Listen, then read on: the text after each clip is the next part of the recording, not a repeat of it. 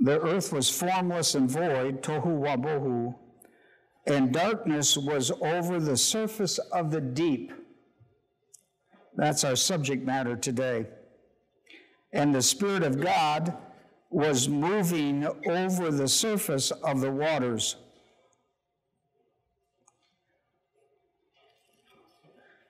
Tohu wabohu is a real interesting concept because it's associated with divine judgment. Divine judgment. So we've talked about, in fact, this is my 8th lesson on the gap between verse 1 and verse 2. Theological. There is a great theological gap between what was created in verse 1 and the condition of verse 2. Isaiah 45:18 is one of those passages that remind us of that. So what we're going to talk about today is this concept of darkness over the surface of the deep. Last time, we studied darkness that was associated with Satan. This darkness is associated with Satan, like Colossians 1:13. He rules over the domain of darkness in Colossians 1:13, or Acts 26:18. That's the idea. It's associated in verse 2 with the fall of Satan. And the word deep. The word deep into English is the word, maybe your Bible might even say the abyss, and they would be right in the Greek language. So today we're going to look at the creation of the abyss. What is the abyss? What is, when he refers to the deep, what is he? I'm going to show it to you both in the Hebrew, tahum, which is a form of the word tohu. Tohu wabohu. This word in the Hebrew that the English translated deep is, and you'll see it on your paper in a moment, is tehum. And it's a form, it comes from the word tohu in Hebrew. And so it's associated with divine judgment. This darkness is, Satan is known for rulership over the domain of darkness. Well, look, let me just remind you about Colossians a moment. This is one of many passages. It's the one I use a great deal. For he, Jesus Christ, rescues us from the domain of darkness. That's where all unbelievers are born into the world, in the domain of darkness. He rescues us from the domain of darkness, which is controlled by Satan, and transfers us into the kingdom of the beloved Son, which is light. So that's how that goes. And so we're going to look at that today. When is, in the Bible, when is the abyss identified? It's identified in verse 2. That word deep is the word for abyss. Okay? And so that's what our subject matter is going to be today. We are told in Genesis 1:2 that the earth became, in this verse, became something it wasn't in verse 1. And you remember we talked about Lot's wife, because the same form of the Hebrew word, William, would you close the back door for me? Thank you, William. When it says became, the earth became in one, the earth became something it wasn't, like in Genesis 19:26, the same form of the word as a calperfic is used about Lot's wife. Lot's wife became something she wasn't. Remember, she became a what? Pillar of salt. Well, anyhow, that's the background to this. And so in the Hebrew, when you have, and we've talked about this in Genesis 2, Moses outlines it in 3 points, and he uses the circumstantial wah. There are 3 resulted from the fall of Satan, theologically. He uses the circumstantial wah to give you 3 circumstances, 1, 2, and 3. And here's how they're listed. It's translated "and" in the English.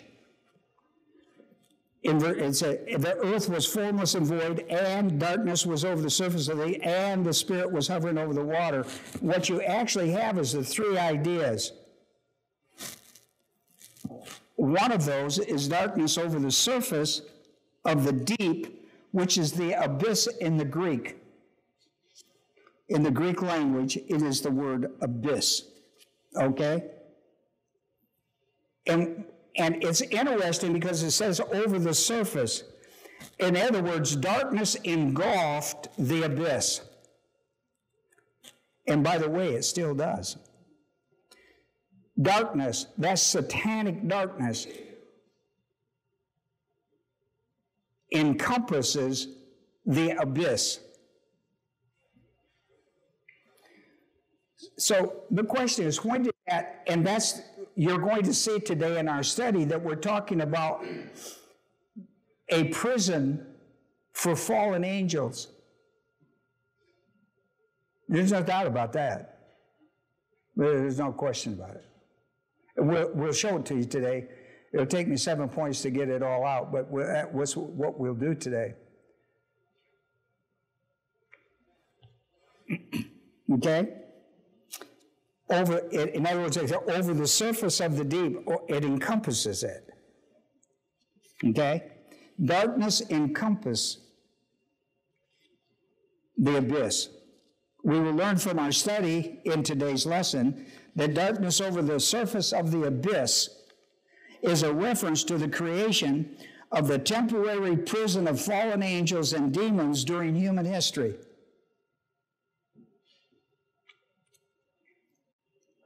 In other words, we know that there's a prison such as that. We see it in Revelation. When was it created? When was it established? It was established between 1 and 2. It was established with the fall of Satan. In 1 Peter, the 3rd chapter, 18 through 20, and Matthew 25, 41. Now I'm going to have a word of prayer and get in. Go to Matthew, because we'll get back to the other one. Matthew 25, 41.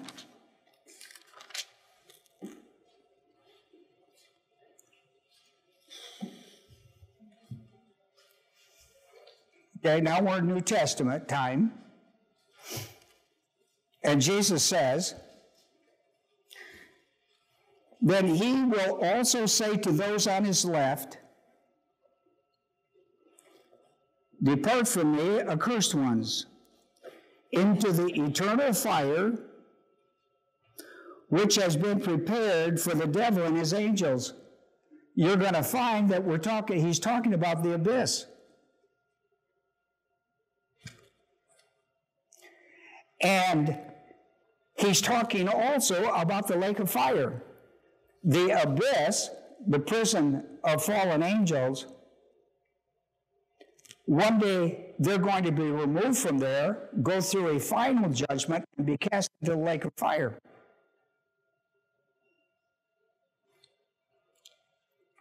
Well, I'm going to get you. I'm going to get you there. I'm just telling you where I'm going to take you. I'm going to take you and prove that all to you. We're going to establish. I'm just telling you where we're going, and I'm going to walk you through. I'm going to walk you there. I'm not going to tell you how to give you directions. I'm going to walk you there. So that's where we're headed today in our study. I got 7 points about this concept. When did this prison of angels, when did it come into existence? And how long will it be there? And what's the final outcome? And what causes them to be put there? Do you realize at one point in the scriptures, Satan and all the fallen angels are going to be put there? Then they're going to be released for the final war of Gog and Magog.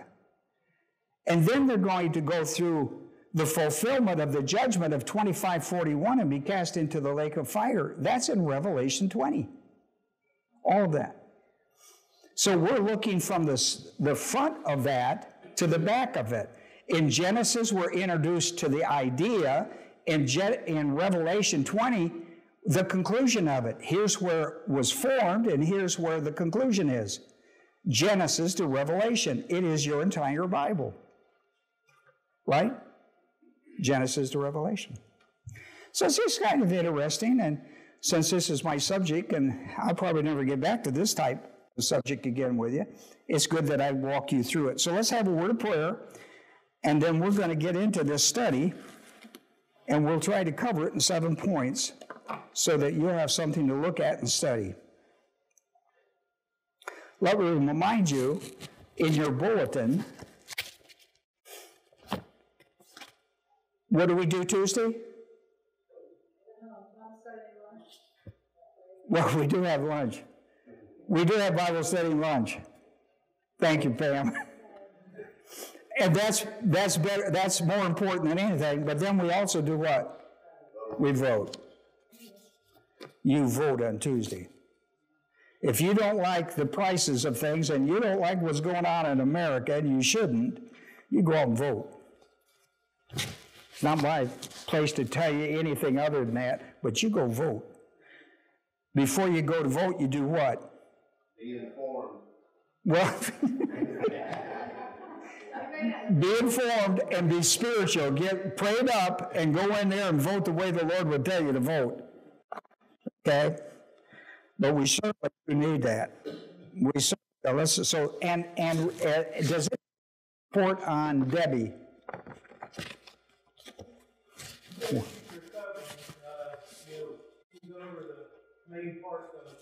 She had COVID. Debbie Phillips. So she's not back at work yet.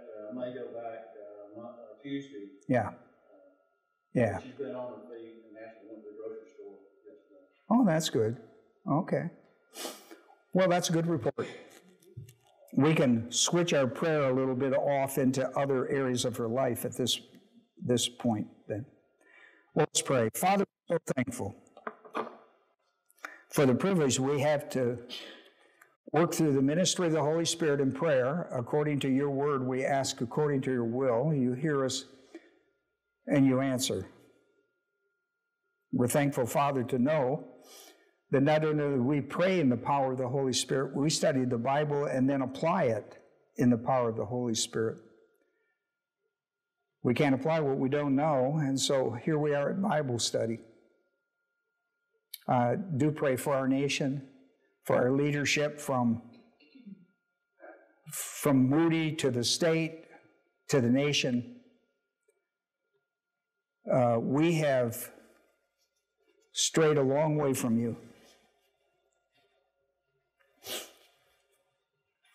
The church is vitally important to the recovery of the mess we have in America. There is nothing that the gospel of Jesus Christ can't put back into order. When a nation is in chaos, or a church is in chaos, or a life is in chaos, it's because of the influence of darkness or the devil over their life. And it's important that we walk in the light as we are light in Him. So we lift our nation before you, Father, and pray that we would be good. The church would be on top of their game in this hour of great darkness. The light can shine really bright. And so we pray for that. Pray for our service today. But thank you, Father, for the report we had on Debbie. We pray for others in our church that have needs, that during this prayer time, they're lifting them to you as well. I pray the Holy Spirit would minister the truth of the Word of God in regards to the abyss. When was it created? Why was it created? What's the purpose of it? And when will it be done? In Jesus' name, amen. Well, let's take a look at this I have 7 points. I shouldn't have to explain to you in great detail what we're talking about when we talk about a domain of darkness. We've talked about that a great deal out of Colossians 1:13 and Acts 26:18. Point number 1, the fallen angels of Genesis 6. This is really big now. The fallen angels of Genesis 6 revolted against the antediluvian civilization to attack the seed of the woman. This is not on your paper. To attack the seed of the woman of Genesis 3:15 that Paul declares in Galatians 3:16 is the Christ, and known to us now as Jesus Christ, the historical humanity of the Messiah. Right? What we have in point number 1 is that the fallen angels of Genesis 6 that cohabited with the daughters of men of Genesis 6 was a revolt against the antediluvian civilization. There are only 3 civilizations in human history according to the Bible. There's the antediluvian civilization, there's the post-diluvian, and then there's the millennial. And they're all 3 distinct in human history. The antediluvian goes from the fall of Adam to Noah's flood. The post-diluvian period picks up after the flood and takes us to the millennial period, the second coming of Christ. The establishment of the millennial kingdom of 1,000 years puts us into a millennial civilization that's unlike any of the others.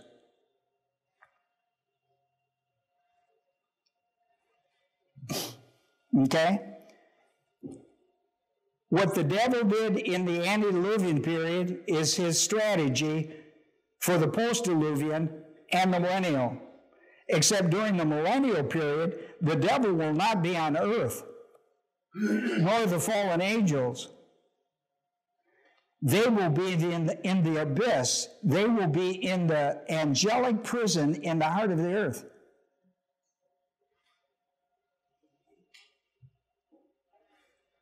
According to the Bible.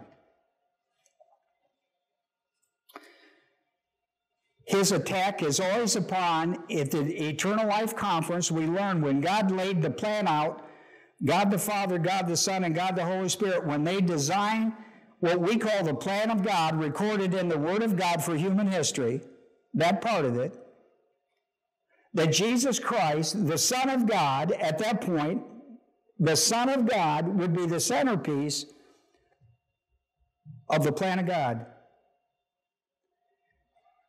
That he would be the visible manifestation of God, and that he would be the object of worship equal with God. And Satan rebelled against that and led a revolt against the plan of God, and he's been against it ever since. The last thing he wants you to go to Bible study and get is the plan of God.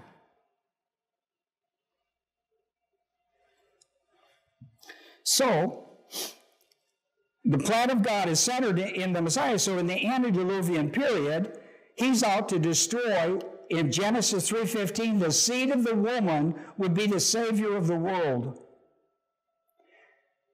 Once he hears that, then he's out to destroy the seed of the woman, and he attacks the seed of the woman. That's what the whole angelic conflict in the antediluvian period was all about.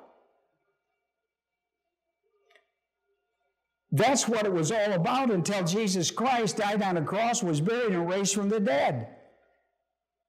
The attack upon the seed. Look at it. He got Herod the Great to kill every male child under 2 to try to kill the Messiah. thought he had a big win with the crucifixion, and then he discovered, oh my goodness, the church has been birthed, and everybody is a son of God.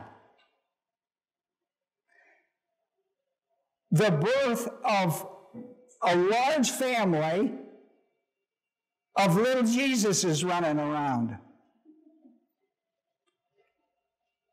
What a mess. He cut off the head, and it multiplied into unbelievable numbers. So, he attacks the church today. And he's after the church to destroy, because the church is producing all these little Jesuses.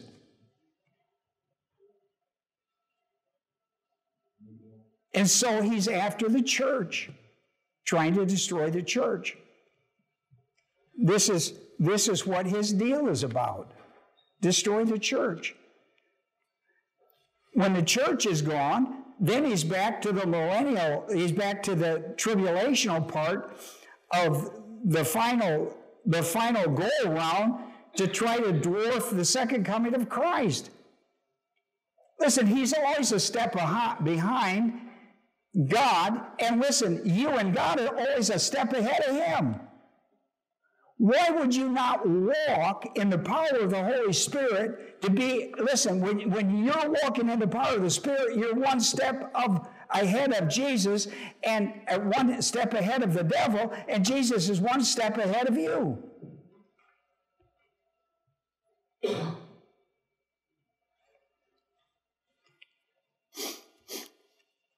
Right? So if you want to read about this attack upon the seed of the woman out of, listen, you read Genesis 6 through chapter 9. Oh, I know that's a big read. But if you'll read Genesis 6 through 9, you'll see this whole story of the antediluvian world in the angelic conflict.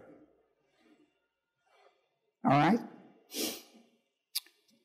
The fallen angels of Genesis 6 revolted against the antediluvian civilization, attack upon the seed of the woman, the Messiah, the Savior of the world.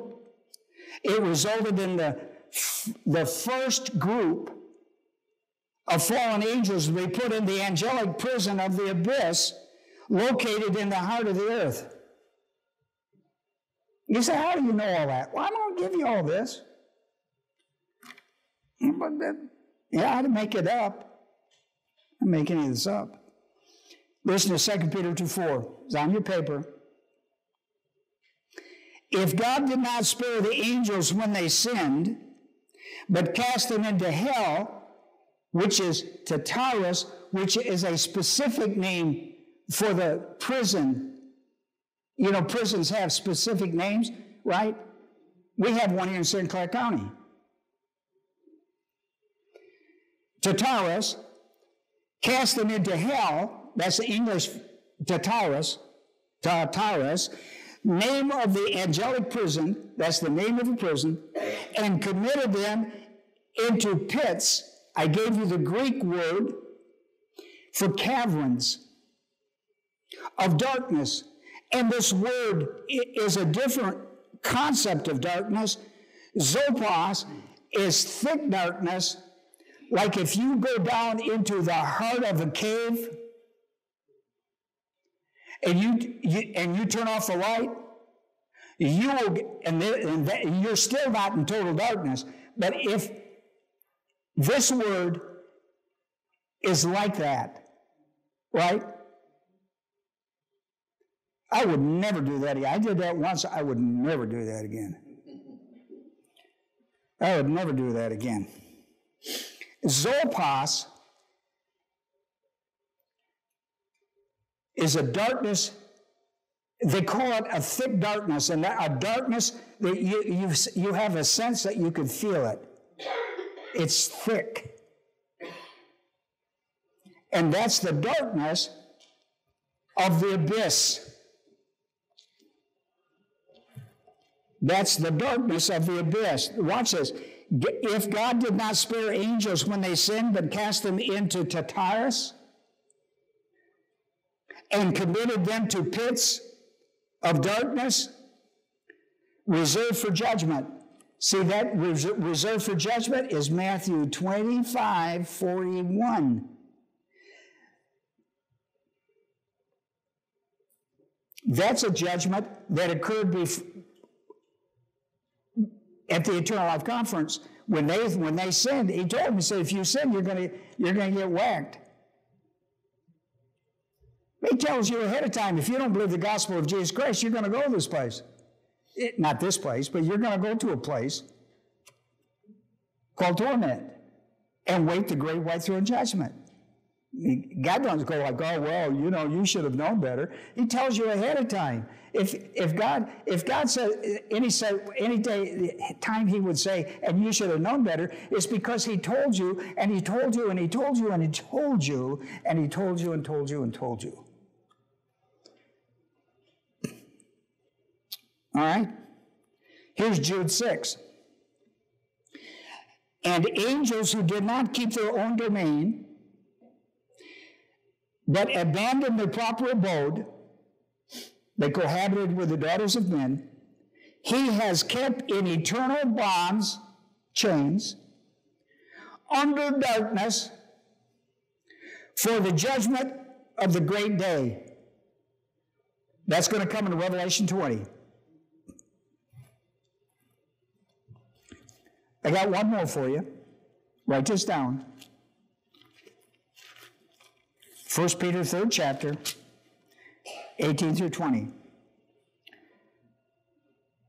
For Christ died for our sins once for all, the just for the unjust, so that he might bring us to God, having been put to death in the flesh, but made alive in the spirit, in which also he went and proclaimed to the spirits now in prison. He's talking about these fallen angels of Genesis 6. Look at verse 20. Who once were disobedient, when the patience of God kept waiting in the days of Noah. So we know when this happened. During the construction of the ark, in which, that is, 8 persons were brought safely through the waters. Do you see that? So we don't have to guess on what he's talking about, do we? There's no guess to this. You put these 3 passages together, and you've got a good look. Right? Did you write down 1 Peter 3, 18 through 20? Because I didn't put it on your paper. I don't put everything on your paper. You got to be a student. At some point, you got to take responsibility for your own growth. You know?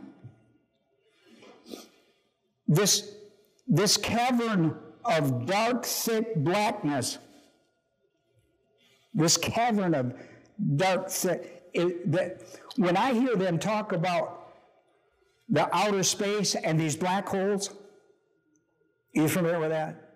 They refer to black holes. That's kind of what I think about when I hear that. I kind of think about this deal. Here's point number 2. Jesus prophesied that he would be buried in Sheol, which is the Hebrew word, which in Greek is called Hades, and in English we call hell. You got to really be careful with the English because they just call everything hell, and that don't tell you anything.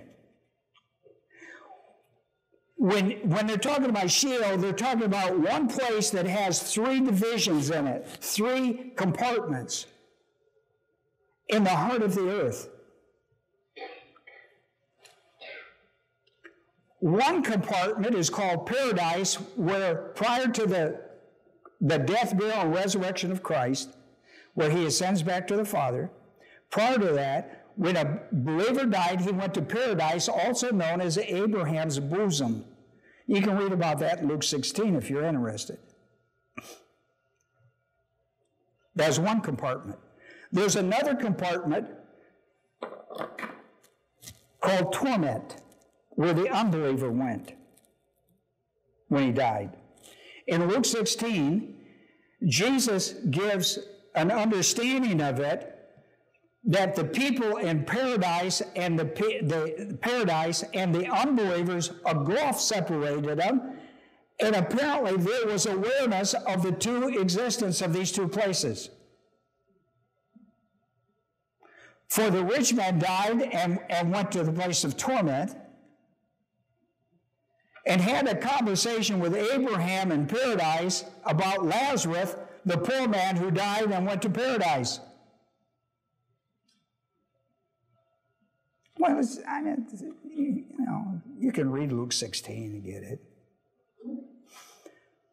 Here's the interesting thing about that, because on Tuesday, I'm doing studies of parables of Jesus out of Luke. All my parables out of Luke that we're studying. Luke 16, by almost all conservative theologians, don't believe Luke 16 is a parable, a literal parable. You know why? Because he names the poor man, Lazarus, that died and went to paradise. He named a name. You don't find that in parables. He doesn't do that in parables. So while we look at that, and it kind of looks like a parable, and people consider it to be one, you have a name of the rich man didn't have a name, but the poor man who died and went to paradise is called Lazarus, not the Lazarus of the two sisters. So apparently it's a common name like John or Bill or Joe of the day. So it's an interesting read out of Luke 16 if you're interested. Jesus prophesied that when he died, his body would go to the grave and his soul, listen to me, when Jesus died on the cross, his body went to the grave. It had to go to the grave a specific way according to prophecy, or it would disqualify him. Just think about that.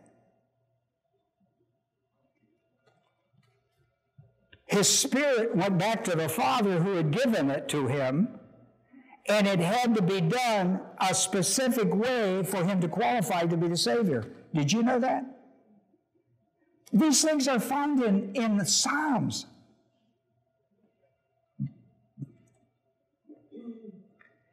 And his soul has to go to Sheol.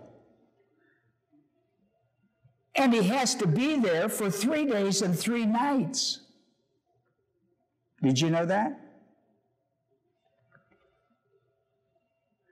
Sheol has a compartment or a division that's called paradise or Abraham's bosom, where believers went. It has another place called torment, where the unbeliever still goes there. The believer no longer goes to Sheol. The believer today doesn't go down; he goes up. Oh, we'll see that. I'll give you scripture on it. There's a third compartment called the abyss. The prison is called Tartarus. And that's where fallen angels go. And they're kept in this prison. All of those who were involved in a revolt of the antediluvian world, you want to read about them? Read Genesis 6, 7, 8, 9. Listen to me. And Revelation 9. Because they're talked about there.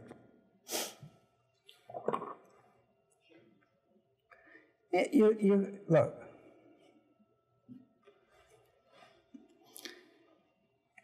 You probably have to hear this stuff about 10 times to get it, because you go, the first time you hear it, you go like, I've never heard that before, so you've lost that lesson.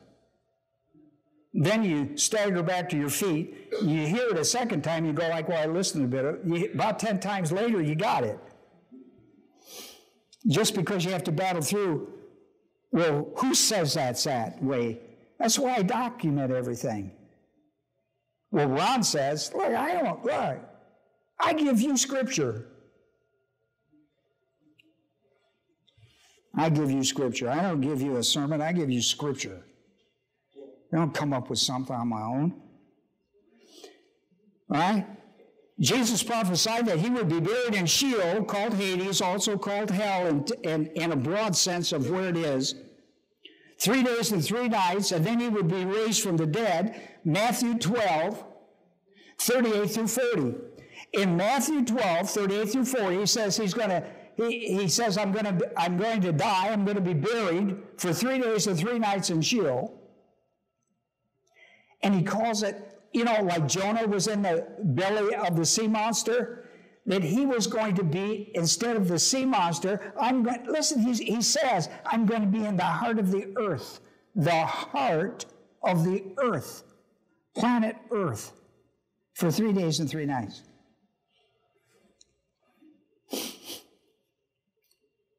In Acts 2:27 and 31, there's a prophecy given out of Psalm 16:10 that God had promised in the Word of God, Psalm 16:10, that he would not abandon his son's soul to Hades, nor allow, when his soul comes back to his body, that his body would be decayed. There would be no decay. We know from Scripture, because of the Lazarus who had the 2 sisters and died, after 4 days the body what? Stinketh. So Jesus is going to be, listen, all of this, you think God's not ahead of the game? Listen, he's so far ahead of where you are, you need to start trusting him. You're worried about tomorrow, and he's on the day after tomorrow for sure. You're worried about tomorrow, and he's so far down the pike for you. Just relax and trust God to move you along the path. He's got it all covered. Just trust him. Why is that so hard? You will not abandon my soul to Hades, nor my flesh for decay. All right? That's Psalm 16:10. That's a prophecy. In Matthew 12, 38 to 40, Jesus tells us that Sheol is located in the heart of the earth. Paul, when he teaches on Sheol, he says in Philippians 2:10, it's under the earth. The name that is above every name, that's where that's found. The name that's above every name. Right? See, you forget that he said under the earth. Paul again taught on Sheol in Ephesians 4:9 and said it's in the lower part of the earth. If you want to know where Sheol is. And Sheol is the big name that describes one compartment within there is called paradise or Abraham's bosom. Another is called torment where the unbeliever goes.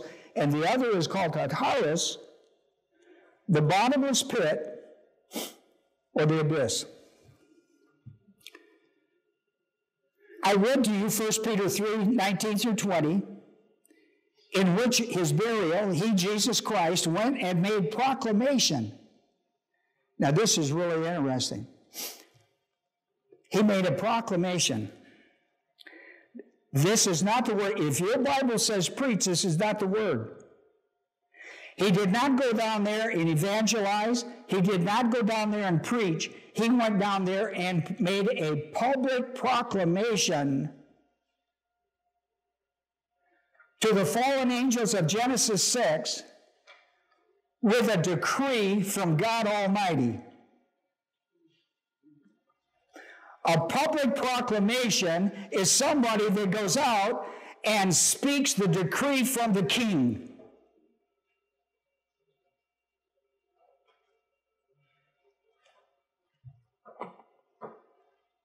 When he went down he went down during that 3 days and 3 nights. He went down and made a public proclamation to the fallen angels.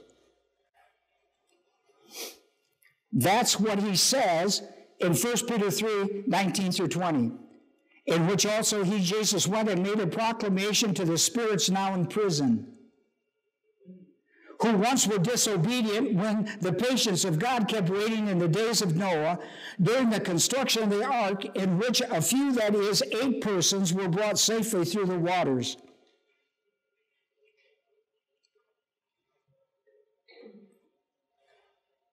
Got that? Got that? Yes. You really have to understand the 3 civilizations and Satan's attack.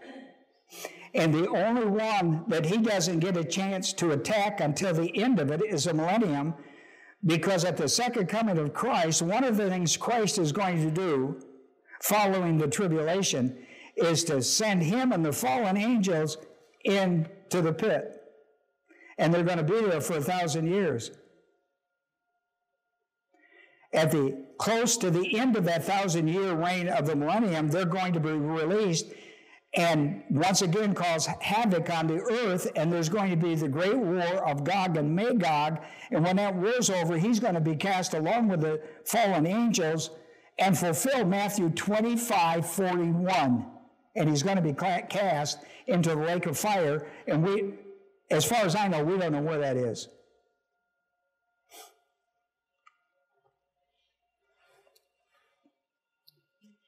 Okay? You getting a picture of this? But how far is God out ahead of you? Long way.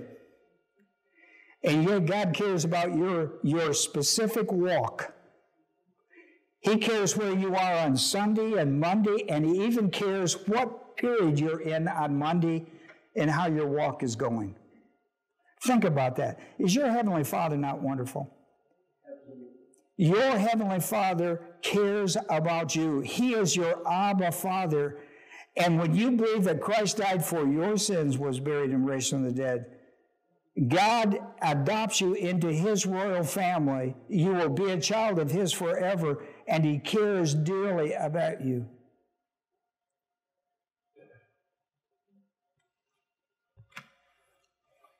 I hope you know that. Point number 3.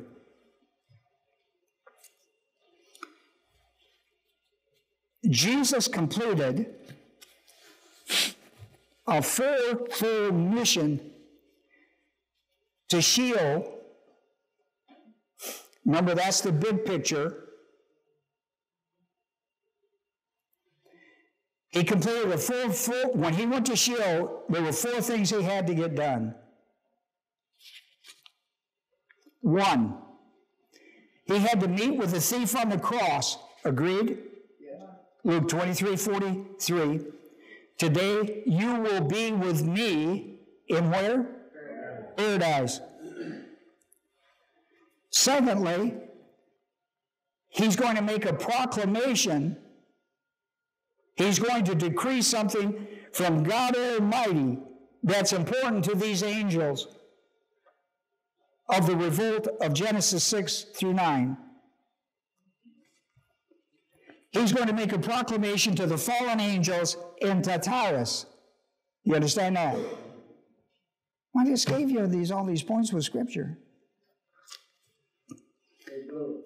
1 Peter 3, 18 through 20. Now watch this.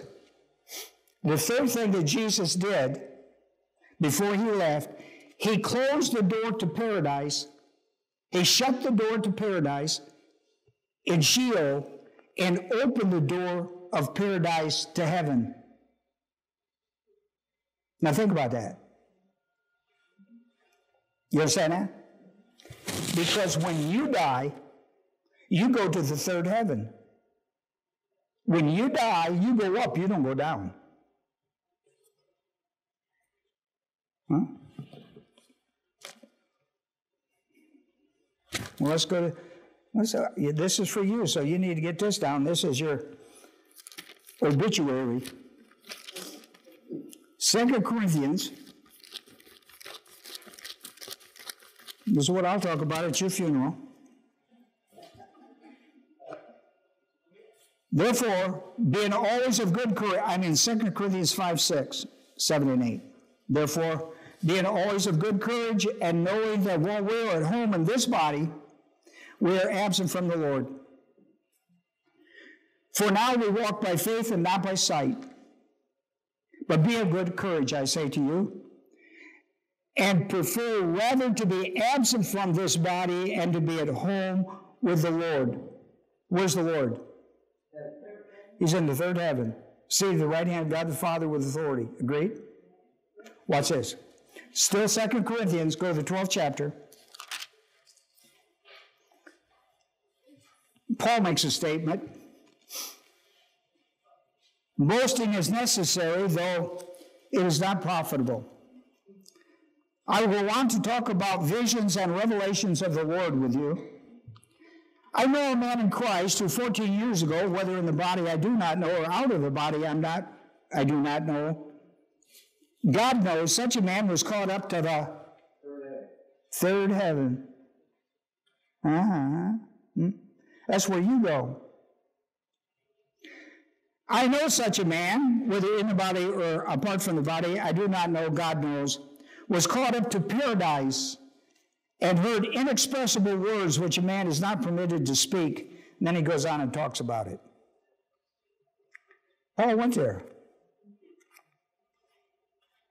On his mission, one of his missionary trips, early on, he got stoned to death.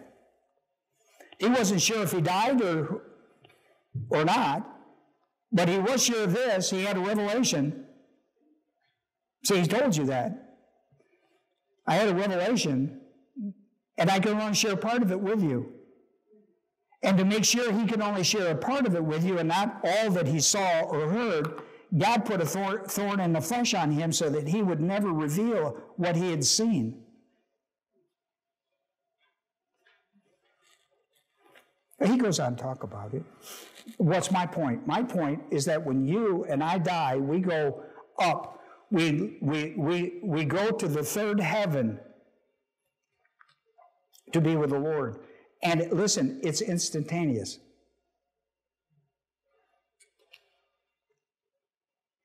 Now, I haven't been there. I'm just talking Paul has. It's instantaneous. One moment,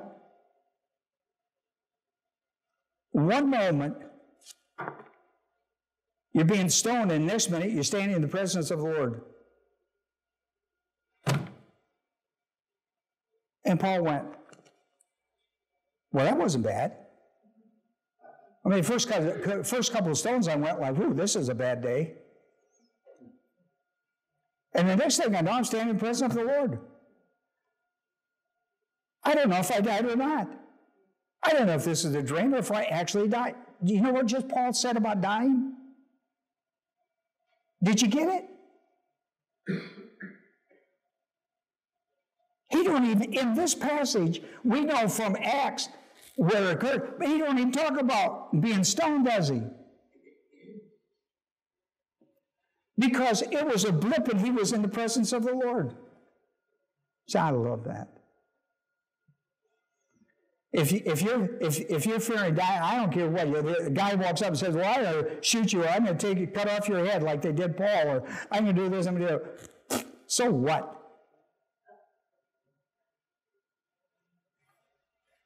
It will be nothing. It will be nothing. You won't even remember. What was it? No, well, a bunch of people tried to stone me. But I don't even remember that part. I just remember, boom, there I am in the presence of the Lord. You know why you have that confidence? Is because Jesus died on that cross, was buried, and raised from the dead to give it to you.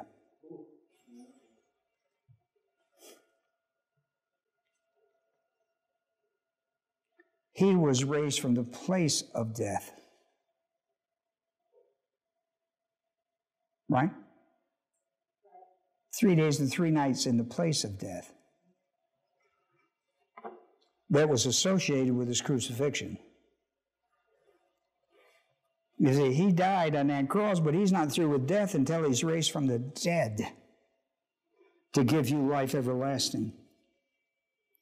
So he closed the door to paradise, going down, and he opened the door to paradise of heaven through his resurrection. He was also given the keys to Tartarus,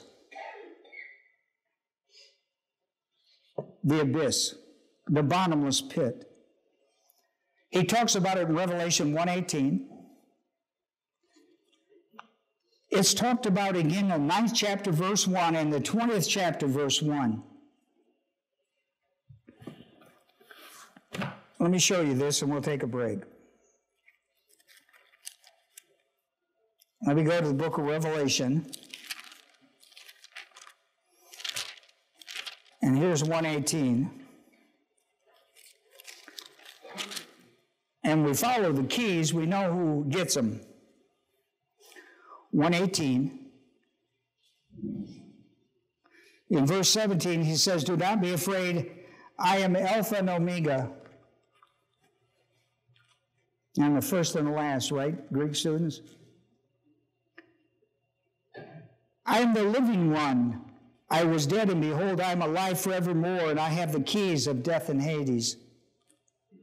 You got that?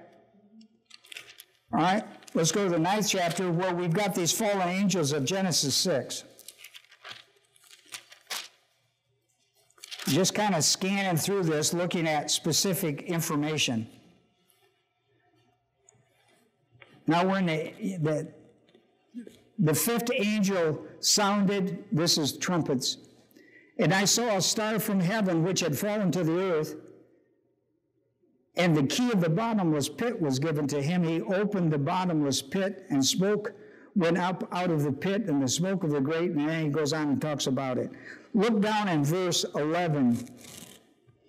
It talks about the king of the revolt, the head angel, the 5-star general that ran the program of Genesis 6 through 9.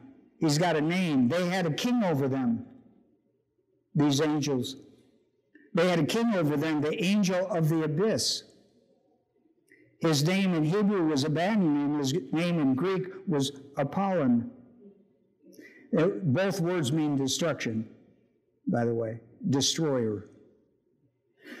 The first woe was past, and the second woe, according to Revelation, is on the way. Then we go to 20th chapter. Just staying with the key idea a little bit. 20th chapter. Verse 1, I saw an angel coming down from heaven holding the key of the abyss and a great chain in his hand. That's an authority.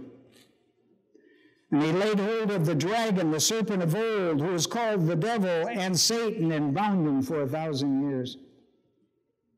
He threw him into the abyss, shut it and sealed it over him so that he would not deceive the nations any longer until the 1,000 years were completed. After these things, he must be released for a short time. How about that?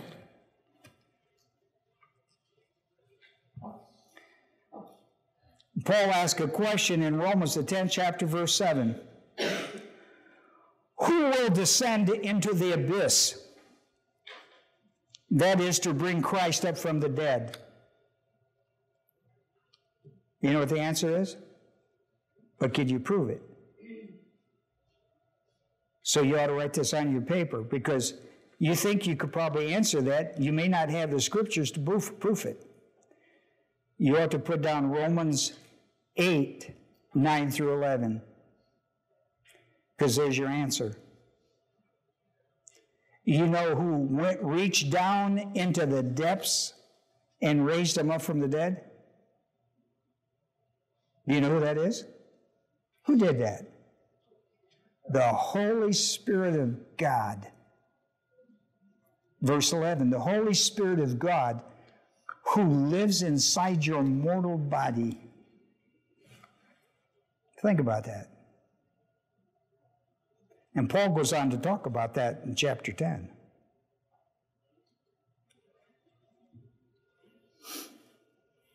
Romans 9:11. if the Spirit of him who raised Jesus from the dead dwells in you, if that's true, see, that's the if part of a first-class condition. If that's true, then the then part is true. Are you with me? That's a first-class condition. If the Spirit of him, that's the Holy Spirit, who raised Jesus from the dead dwells in you, 1 Corinthians 6, 19 and 20, not in your paper. He who raised Christ Jesus from the dead is who? The Holy Spirit. Right? Will also give life. That's spiritual life. That's eternal life. A life that goes from now forever to your mortal body through the Spirit who indwells you. Isn't that powerful? Listen, not only does he give you eternal life, but he brings eternal life out of you, like John 10:10. See, it's one thing for you to believe that you have eternal life, and that's a marvelous, wonderful thing to believe. You have eternal life and you can never lose it.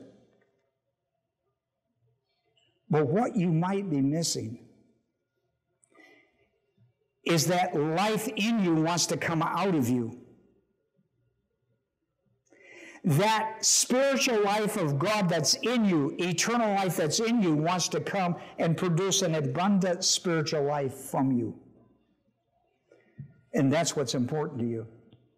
Yes, when you die, you're going to go to heaven, but listen, you're going to miss all the joy of the journey by not living in the power of the dynamics of the Holy Spirit now in your life. The Holy Spirit dwells in you and has brought life to your dying body. You do know that every time you age, you're getting closer to the grave, not to birth. You're moving further away from birth and closer to the grave. That's the human side of it. The divine side of it, you're actually growing younger and stronger in the Lord the closer you get to the grave.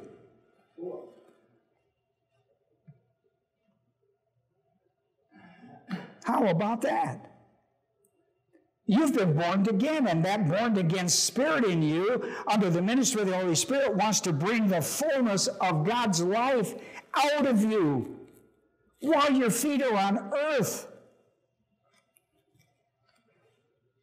And so he tells you, I want you to walk in the power of the Spirit and not in the weakness of the flesh. I want you to live in the power of faith and not in the weakness of sight. Point number 4, Jesus taught that the abyss was the prison of demons during the church age.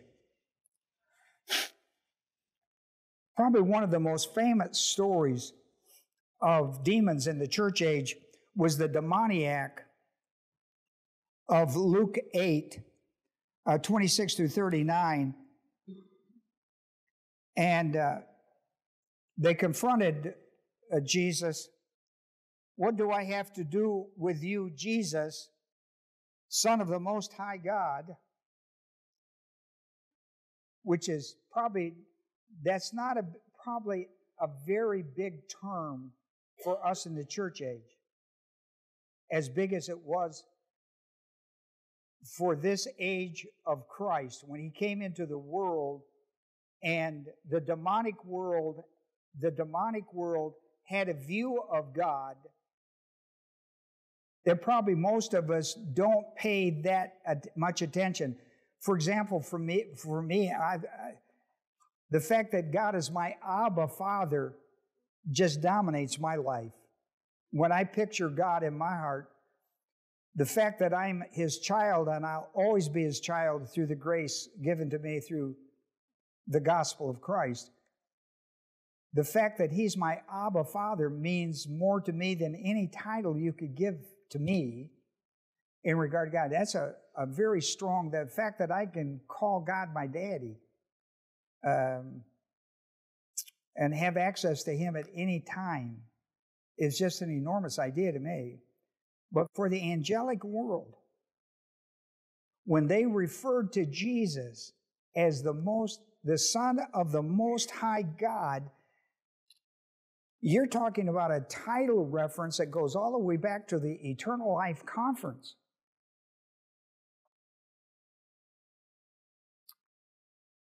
Where Jesus is declared the Son of the Most High God. And it caused a rebellion. It caused a rebellion. Well, that's the kind of stuff that clicks in my soul when I hear this. So the demoniac said, what do I have to do with you, Jesus, Son of the Most High God? I beg you, do not torment me. And he's talking about Matthew 25:41. He's not talking about like people having emotional issues or verbal jawing. I mean, he's talking about torment, eternal torment. Jesus asked him, what is your name? Right? What is your name? And he said, Legion. Which is several hundred, isn't it? In one guy. Several hundred in one person. We're talking about hundreds. And there's a lot of debate that goes on back and forth about, how many, I don't know why there was, apparently Rome had a different, I don't know, but, I mean, they usually talk about 600 in a legion or something, but there's controversy about how many were in a legion, but we're talking about hundreds. When he says, my name is Legion, I guess we all assume that he's talking about a legion, a Roman legion. That's what we all assume. If there's something else, I don't know about it. For many demons had entered him, and they were entreating him not to command them to depart into the abyss. So you see, they know what tormenting is. They don't want to go into the abyss.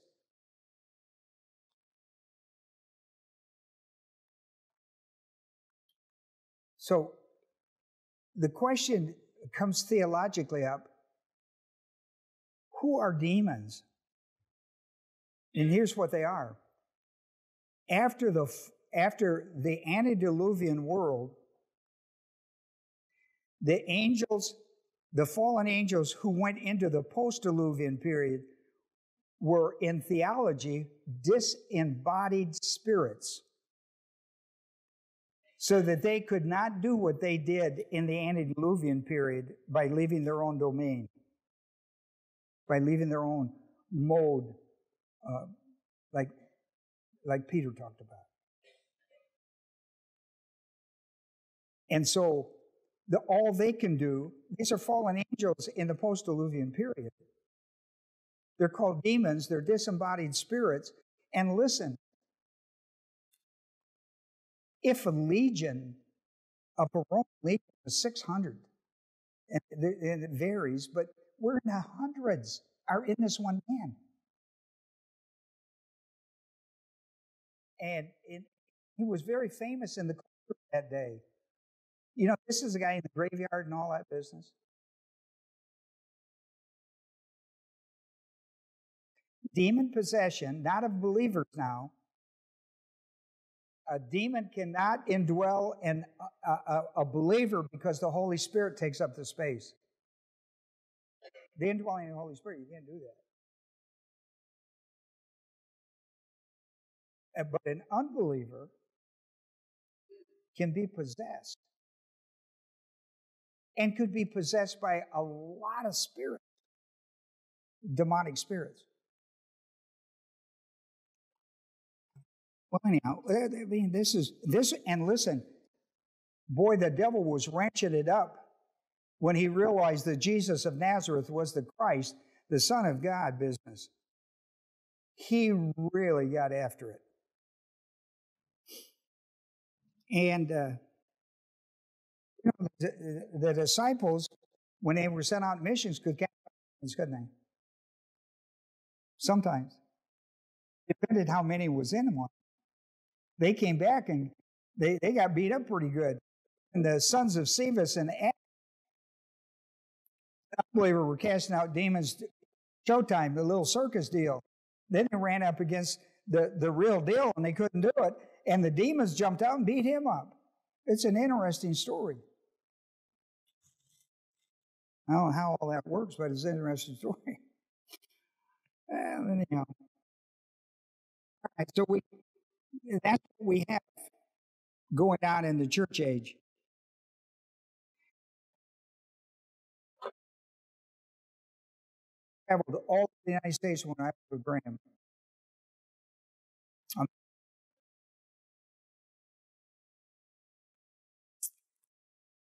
And I was not aware of the culture I came from in Michigan. I wasn't aware if there were demon possession. I just sure didn't know it.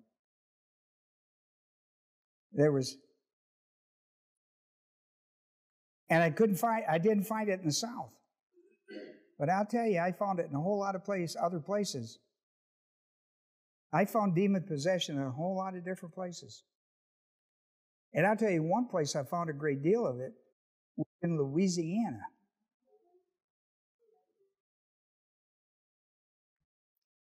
And especially the New Orleans area that was heavily engaged in witchcraft and all kinds of stuff. Wow, I found it there. And I found it on the West Coast.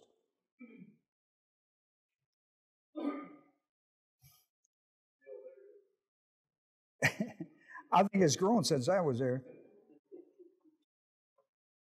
I was in a meeting in California.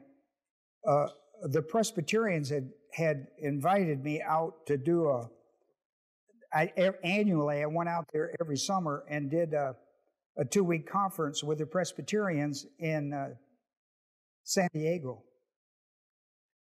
And you know, it's a wonderful thing about my background. I don't know anything about denominations. So when somebody asks me to come speak, I just go speak. Not knowing that I might offend somebody by telling them the truth. I don't even think that way. But these people, and so I stirred up a hornet's nest the first year, but they invited me back, and I went, and I didn't know what it was all about. The fussing was all about. About my 3rd year out there, I had a couple. He was a lawyer out there. He came to me, and he had a private conversation with his wife. They had one daughter, and she was bananas in their terms. And they'd just spent all kinds of money on her, trying to get her well mentally, and asked if I would come out and take a look at her. Well, what do I know? I thought, well, I'll go out and have prayer with the family and kind of put them at ease. I never personally encountered a demon. I'd seen a lot of activity down in Louisiana, though. I went, well, this is scary stuff right here.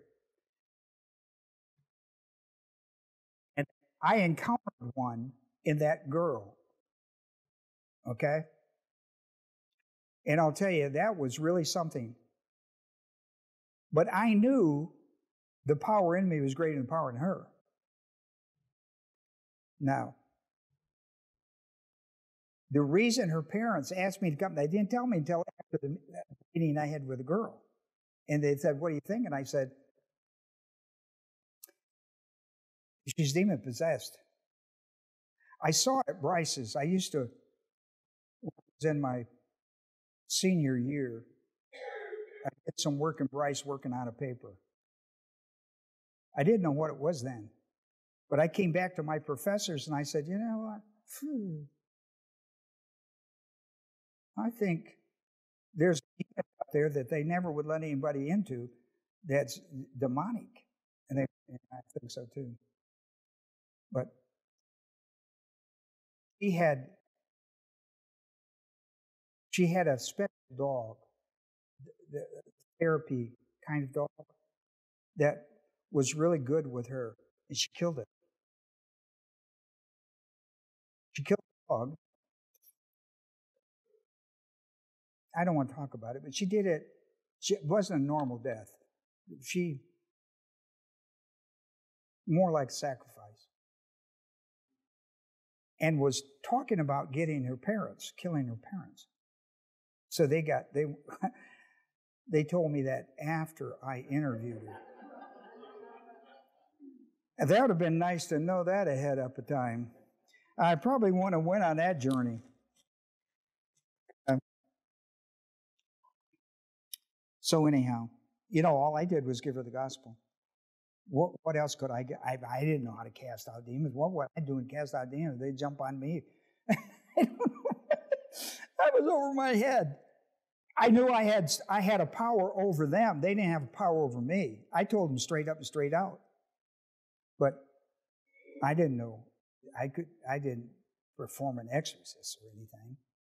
But I did give her the gospel. I told him, I said, you have to be quiet. Well, you have to be quiet. Well, I speak in the name of Jesus Christ. I'm giving her the gospel. You be quiet. And she was quiet. I don't know whatever happened to her. Are they around? Oh, yeah. Oh, yeah. Don't get crazy with it now, because there's a lot of, don't get crazy with this. Say, I got a couple of, I'm not coming to visit. I am done with that. I send everybody to hell now. I don't do any of that. Point number 5. In the middle of the tribulation, the fallen angels, hey, you know what, Rick? You want to really pay attention overseas in Africa to that. That's a heads up to you. I don't know if you've encountered it. Jackie, have you guys encountered that? Yes. I mean, boy, the missionaries talk about it. There in Mexico, the missionaries I talk out of Mexico and parts of Africa, I mean, they talk in glowing terms. I mean, I went, phew. Listen to Revelation 9. I'm just calling a few things out. The fallen age of Genesis will be released from the abyss, the bottomless pit, back to earth during the last 3.5 years of the tribulation. That's Revelation 9, 1 through, you can read the whole chapter of 9. Also, the 11th chapter, verse 7, and the 17th chapter, verse 8 is a good read. In the 9th chapter, 1 and 2, I saw a star from heaven which had fallen to the earth, and the key of the bottomless pit was given to him, and he opened the bottomless pit. And they're released during the last 3.5 years of the tribulation on earth. Listen, boy, that was quite a fighting unit too, wasn't it? They got a whole civilization.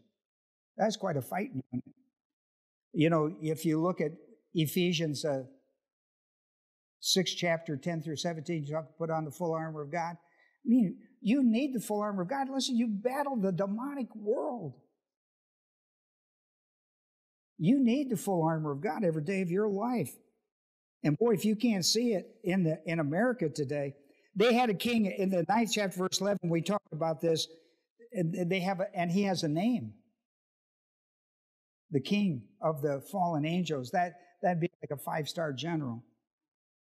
Point number 6. Following the tribulation and the war of Armageddon, Satan and all the fallen angels will be put in the abyss for 1,000 years of the millennial period, Revelation 21 through 3. That's the angelic prison. And listen, you know what's interesting to me? When Jesus went down there, he made a proclamation to them. He decreed some things to them from God. He carried a message, just like I am to you, but he carried a message to them that had meaning to them and where they were in human history, and laid it out on them. Isn't that interesting? And beyond that, I don't know what all he said to them. But he made a public proclamation from an authority greater than him and greater in the sense of the plan of God and greater than them in this proclamation. That's really interesting to me. And the more I study theology, the more interesting it gets. Here's Revelation 21 through 3. I saw an angel coming down from heaven, having the key of the abyss. a great change. That's an authority. In his hand, he laid hold of the dragon, called the serpent, the devil, and Satan. Notice the three names. The dragon, the serpent of old, is one. And bound him for 1,000 years and threw him into the abyss, shut it and sealed it over him so that he should not deceive nations any longer until the 1,000 years were completed. After these things, he must be released for a short time.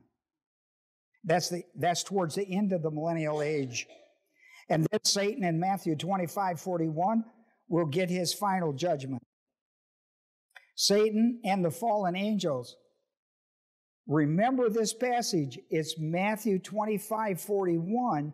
It says Satan, that sentence that was given him for his revolt against heaven will be against him and the fallen angels. It says in Matthew 25:41, him and the angel, his angels. Remember that. Because they'll say, well, I read Revelation and I don't see, it says Satan was cast, but it doesn't. Well, Matthew 25:41 is where it was instituted.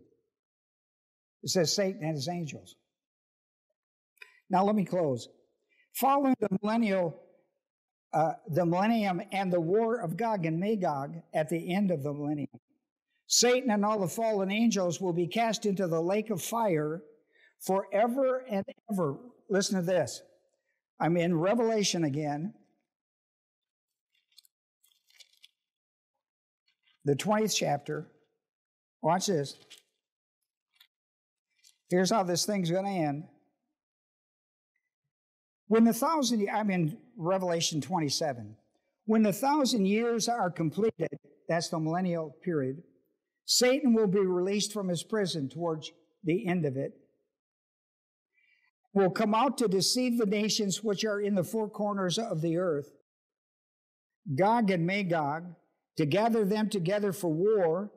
The number of them is like the sands of the seashore. And they came up on the broad plain of the earth and surrounded the camp of the saints and the beloved city, and fire came down from heaven and devoured them. And the devil who deceived them was thrown into the lake of fire and brimstone. I had a guy in my church, a very good engineer, that wrote a paper on brimstone that was out of sight. He went back and did an enormous study on that. I'd never seen anything like that. Thrown into the lake of fire and brimstone. For him, this is eternity, and it caught him. Just as an engineer, he just went crazy with this idea. Where the beast and the false prophets are also, that's in chapter 19, and they will be tormented day and night forever and ever. And I have not been able to find any evidence of where the lake of fire is.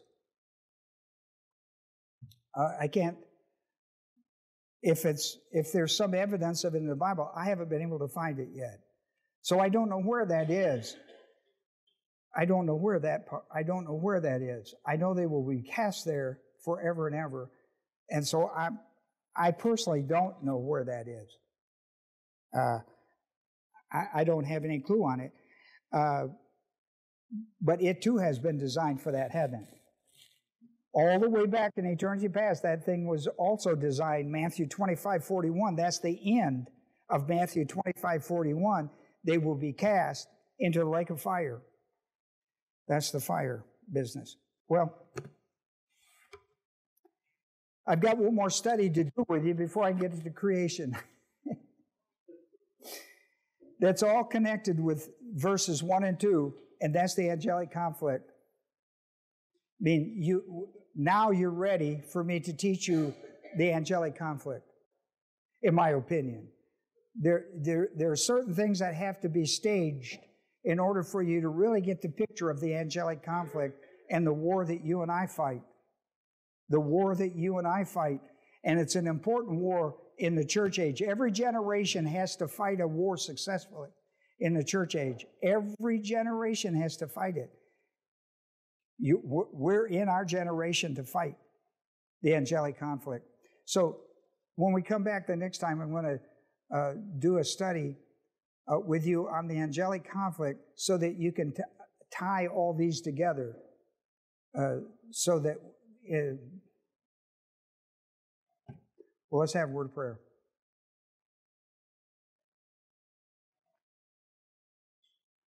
Well, Father, what have we learned today? Wow. We've learned that you're in control. Nothing occurs without you signing off on it. We also know, Father, that you're a God of order. And when there's chaos, it's the absence of the authority of God. Whether it's in our personal life, in our community, in our church, in our nation. If there's chaos, it's of the devil. Order is of God. Chaos is of the devil. If it's truth, God stands. If it's a lie, the devil stands. If it's darkness, it's the devil. If it's light, it's God. I mean, it shouldn't be hard for us to see the distinguishing marks, the difference between light and darkness, the difference between death and life. These differences, Father, they should be clear to us. And what they show is that we are in the angelic conflict of the last days. We're in the last days of human history with an open end. Once Christ comes for the church, we will be in a countdown. We're in the last days without an end in sight. We don't have it's, in the 600th year. We don't have any of that. And I love that. Because God, it's your desire that none perish. And so if there's somebody here today that has never understood why Christ came into the world for them personally, He dies on a cross to take our sins upon Him, our sins personally. He dies for them so that they would never have to pay the penalty for their sin. Christ paid it for them. I'm so thankful you did that for me. I want them to know today that you've done that for them. You've taken all their sins away, and what they have to do is understand that He died on the cross for their sins. And when they believe that, that sin is dealt with, and that death is no longer hanging over their heads, because when they leave life, they go from life to life, because they have eternal life. Because God raised Him from the dead. God raised Him from the dead. We go from life to life. I pray for that person today that's never really understood that. And what do they have to do to be saved? They have to believe that. They don't run through loops. They don't do laps around the church. 3 laps and you're saved. No. When you believe it, you receive it. For God so loved the world that He gave His only begotten Son, that whoever would believe in Him would not perish, but have everlasting life. I pray that over any person here today that needs to do this, both in the congregation and on the internet. In Jesus' name, amen.